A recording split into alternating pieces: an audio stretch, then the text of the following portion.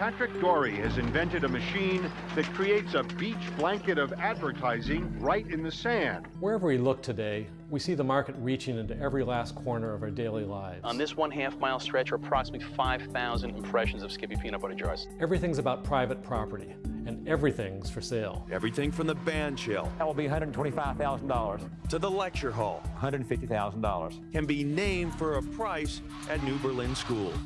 It's a phenomenon that's reaching some new and even ridiculous extremes. Even a town selling its own name to an internet company for $75,000.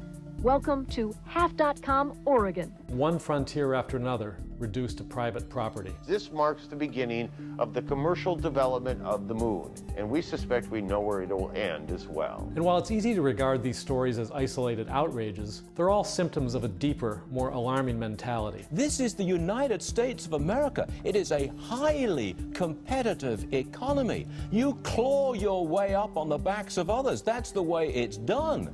Didn't you know that? And over time, we seem to have forgotten a crucial part of our history, the part of the American story that has more to do with our shared interests than with corporate concerns about the bottom line. We become so spoiled by ready access to good food, quality health care, quality homes, new cars, terrific colleges that we think of them now as things every American is entitled to. But they're not entitlements. They are quality products which are a direct byproduct of our free market. I'm David Bollier, and I've been studying the commons for quite some time. And I've discovered that it has a lot to say about the audacious scams of market capitalism.